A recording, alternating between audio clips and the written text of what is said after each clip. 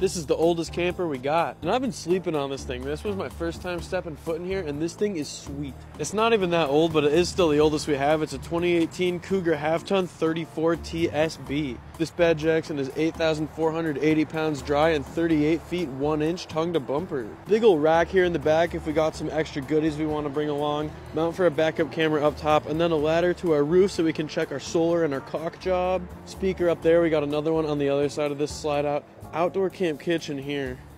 I can't get this to come out all the way. Hank, if you're watching. We do have an outdoor sink down there, as you can see, but I can't get it out all the way.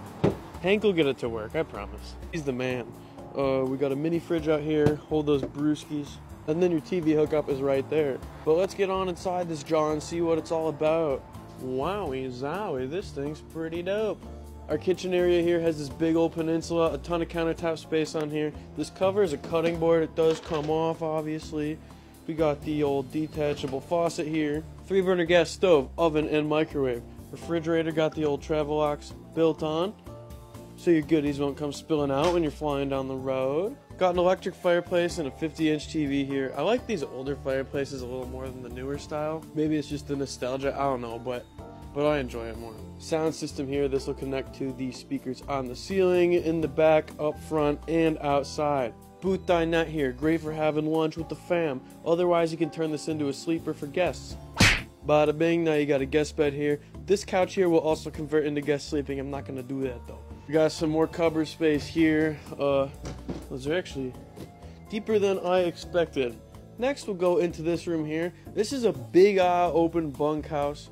We got 1, 2, 3, 4 bunks in here. That one will fold out, this one will lower. Super easy to raise and lower this thing. And then the bottom one here is a simple jackknife sofa, so you just fold it out like that. Across we got some regular old twin bunks here. I don't think that's supposed to go there. I think that's supposed to go on the roof. Just a hunch, but I think that's actually supposed to go on the roof. Plenty of storage in here for the kids' clothes as well. Got a little shelf here, a little bench, maybe, I don't know. You can mount a TV up there, kids can set up the video games. Finally, let's head all the way back up through this Johnson. We'll head into the bedroom and the bathroom up front. Let's do the bathroom first. It's an ensuite, so we can pass through it or go directly into the bedroom. Porcelain foot flush down below here.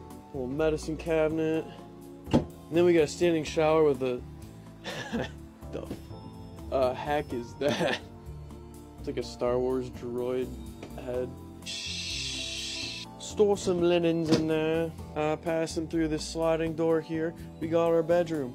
King bed here. It's a little dim. Wardrobe on either side of the bed. We got some storage at the head of the bed, and then we got plenty of storage space underneath this bed as well. If you want to know more about this camper, please give me a call. The phone is in the bio.